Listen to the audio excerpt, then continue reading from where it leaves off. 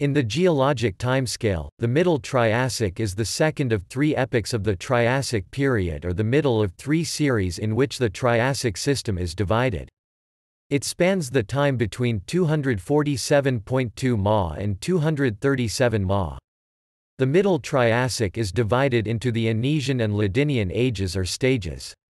Formerly the middle series in the Triassic was also known as Muschelkalk. This name is now only used for a specific unit of rock strata with approximately Middle Triassic age, found in Western Europe. During this time there were no flowering plants, but instead there were ferns and mosses.